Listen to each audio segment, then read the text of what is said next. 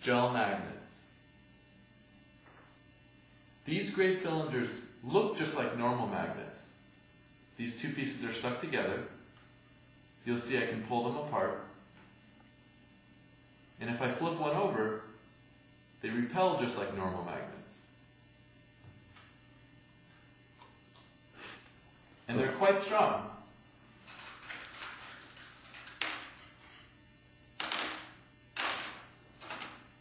But remarkably, these magnets are soft and squishy.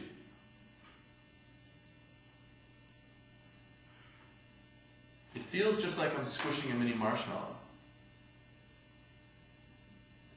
These were developed by a company in Japan. The gel material is mixed with ferrite particles and then placed in a magnetic field to magnetize the ferrite particles and give the magnet a north and south pole. They can be molded any shape, not just round cylinders like this. And if you cut the magnet, you'll see it's the same all the way through. There's no visible metal hidden inside.